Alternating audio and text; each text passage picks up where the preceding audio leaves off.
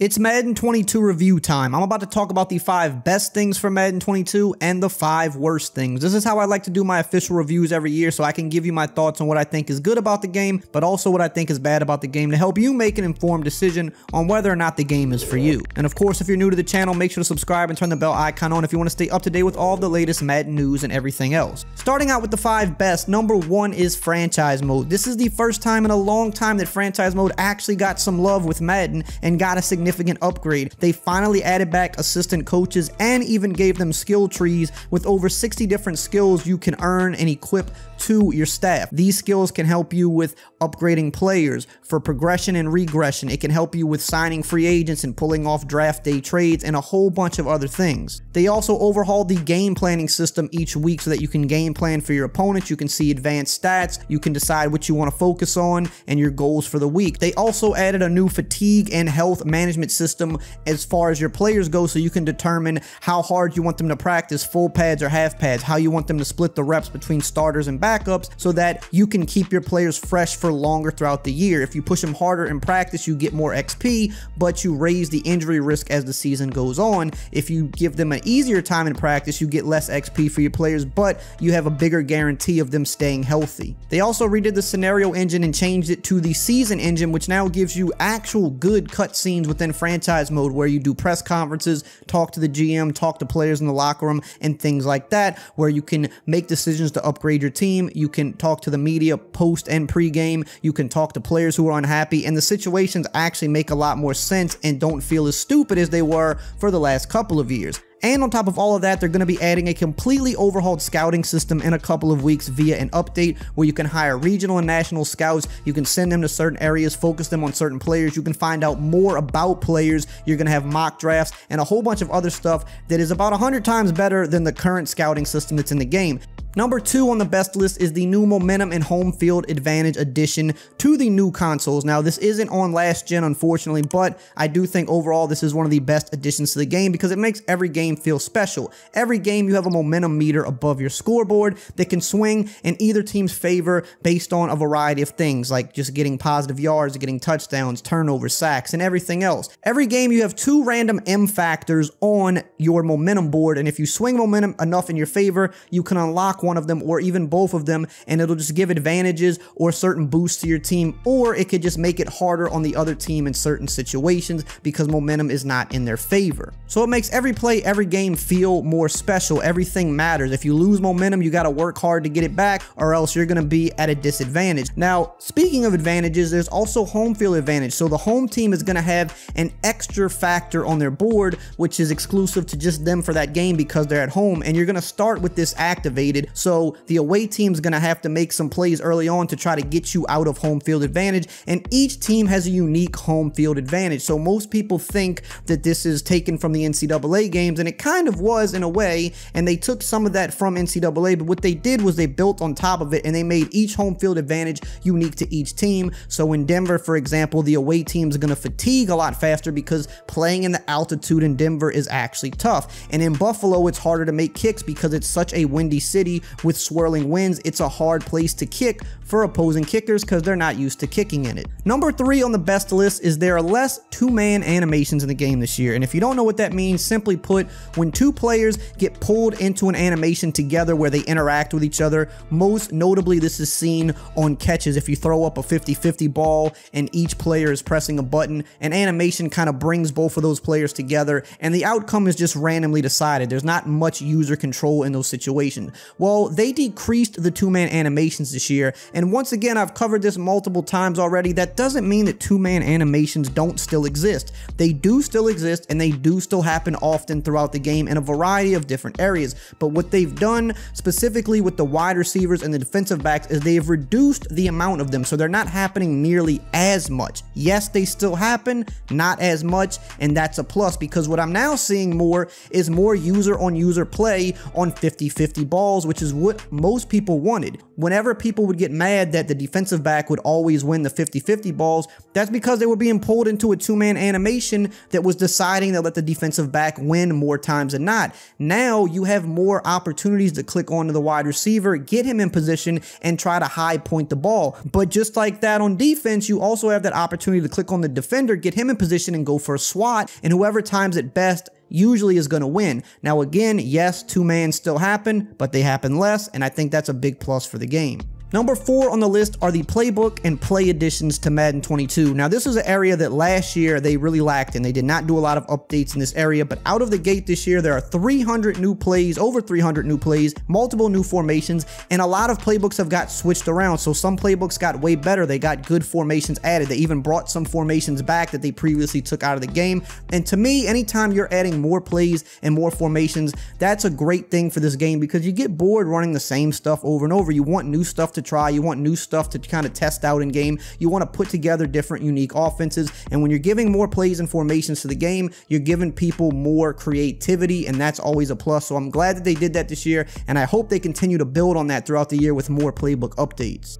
And number 5 on the best list is something that you never really can say about a Madden game, at least not too often, and that's that the entire game got updated. No matter what mode you like to play, no matter what way you like to play the game, it got updated. We've seen for years franchise mode hardly get touched. We've seen Ultimate Team go years without getting touched. Last year, franchise mode and Superstar KO, both of them got nothing really new added at launch. This year, you look at franchise mode, it got multiple updates. It's the best franchise mode has been since Madden 12, just off the fact that it has more than it's had over the past 8-9 years. If you like Face of the Franchise, which I don't think is a great mode, and we'll get into that in a second, it's got a brand new story to play. So if you buy the game for that, you've got an entirely new story to play there with some new things within that. If you play Ultimate Team, they added a few new cool things in Ultimate Team. If you play the Yard, they added more locations, they added a new campaign, they added some new things with the archetype builds. If you play Superstar KO, they brought regular team play back to the game where you can squad up 2-on-2 or 3v3 with real teams like the Packers or the Niners or the Cowboys, whereas previously the only way to play squads in Madden was doing it through Ultimate Team. If you're just an online regs head-to-head player, you've got momentum and home field advantage. They added something for every player this year, and I think that should be the focus every year. How can we update every mode? How can we give every type of player some new things to engage with the game? And they did that this year. Now it's time to talk about the 5 worst things about Madden 22. These are the reasons you shouldn't get the game if these things are important to you. Number 1 on the list is Face of the Franchise. I feel like I have to put this on my worst list every year, and it pains me to do it because I have such high hopes for this mode, but it always lets me down. Now, I will say, this is probably the best that Face of the Franchise has been in the 3 years it's been in the game, but that's really not saying much because the bar is so incredibly low that even saying it's the best of the last 3 years doesn't really say much. The story is a little bit better this year, but once again, it just falls short at delivering any type of depth or immersion or really making it feel like it's your story. People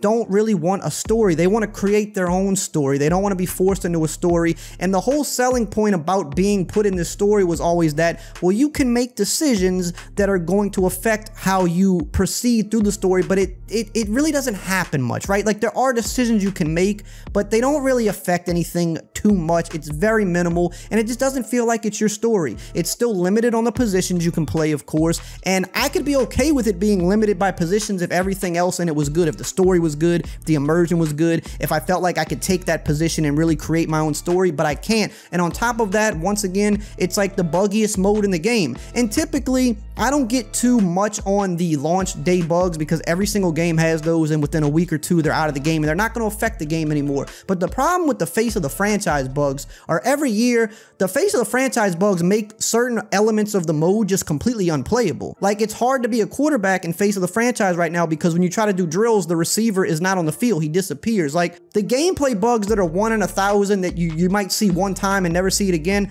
I don't care that much about those because they're going to be out of the game and you might see it one time and it's like, whatever, you had a bad game where a bug happened. But in Face of the Franchise, the bugs happen over and over and they prevent you from being able to actually play the mode the right way. So there's just a bunch of reasons why Face of the Franchise is not a good mode. And at this point, just take it out and just put superstar mode back in the game. Give people the basics they need to create their own story and let people go. Stop trying to force the story on other people because it's not working. Number 2 on the worst list are defensive coverages, specifically zone coverage. They are absolutely awful, and I think this is only a problem on the newer consoles. I don't think this is a problem for the old consoles at all, but deep blue zones, specifically the deep half zones for cover 2 and the deep third zones in cover 3, just don't play anything. They're the worst I've ever seen, to the point where I'm almost positive that it's deliberate, because if you test this game, you know that the zones are bad. You see it in 10 minutes of playing. You cannot run a cover 2 on the new consoles. It'll be a streak on the outside for a touchdown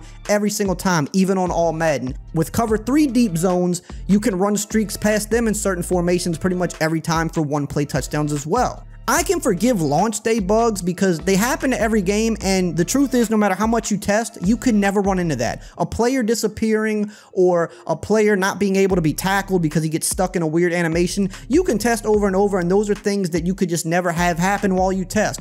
But coverages, you see it every play. You play the game for 10 minutes, not even 10 minutes, and you can see that cover 2 is not usable. You can see that cover 3 is really, really bad. I'm not saying I need the zones to play for me. I just need the zones to be in the vicinity of where they're supposed to be so I can click on and make a play. But they're so bad now that you can't even click on and make a play because they're literally just running out of the play. They're not even staying anywhere near where they're supposed to. And I know this is going to be patched. I know it's going to be fixed, but this shouldn't be a day one issue. They shouldn't be this bad. And they're so bad and it's so obvious that I actually do think it's deliberate, because if you're testing this game and they do test the game and you have other people that they bring in to test the game, they know that the zones have been bad. They've been bad since the beta, and yet they're still bad, which makes me think it's a deliberate decision, and I just don't understand why. Number 3 on the worst list, gameplay didn't change much. Whether you're on the old consoles or the new consoles, both versions of the game are very similar to the versions of the game last year. Now, of course, on the new consoles, you did get momentum and home field advantage, which is technically a gameplay feature. You did get some new tackle animations and the reduction of the 2-man animations, but that's really it. A lot of the other stuff they said that they fixed or tweaked really wasn't true. Again, going back to coverages, the coverages got worse. They said they worked on blocking. I feel like blocking in a lot of areas got worse. They did speed up the movement and made it a little bit more user-friendly than it was last year, but it's still very slow and I think clunky in a lot of areas. But when I'm talking about just the overall scope of the game, right, if they're not going to go physics-based with more of the interactions, then you at least need to be adding more animations so that we're not seeing the same animations play out over and over and over. It feels like every sideline catch is like one of 2 animations. Every tackle is like one of 5 animations, it seems like. So you can at least add more to your animation library so different interactions are happening and the game looks more fresh. Like I said, when you look at coverages and blocking in other areas, it feels like they went backwards in some areas instead of getting better. And then another big thing is they added no new abilities or X factors to the game, which is one of the biggest parts of Madden now. They had no new things in this area, which I thought you should at least added a few new things to get excited about, and they didn't. Number 4 on the worst list is definitely the announcers. I see this complained about all the time, and I'm a person that doesn't even particularly care that much about the announcers. I don't pay much attention to them. It's not my thing with the game, but even I notice how stale and repetitive it is. So if I'm noticing it and it's not even something I care that much about, then I know the people that do care about it are completely fed up with it. And I see the complaints day in and day out about they're just tired of the announcers. It's nothing against the guys that do the announcing. They're fine. But we just need, at least, if you're going to keep them in the game, add something else. Add some sideline stuff. Add a different crew to certain games. Like, just add something new to the game, because announcing is such a big part of sports. And a lot of people that play this game and they play it from a franchise mode perspective, the announcers are a big deal. And it's just year after year, the same lines, the same stale commentary. We need something to be refreshed in this area. It's just getting way too old. And number 5 on the worst list are the changes that were made to Ultimate Team that now make it harder to be a no money spent player. Now, of course, it's early and things they do throughout the year could change this and make it easier, but right now for day 1, some of the things they've put in place with the new MUT level, the new XP system, and other things are making it a lot harder to grind a free team than in years past, where I thought they were actually doing a better job with that over the last couple years. So there needs to be a place for no money spent players, and right now it definitely seems a lot tougher on those guys to start the year. That's it for my review. Check out some of these other videos up here on screen, and I'll see you guys next time.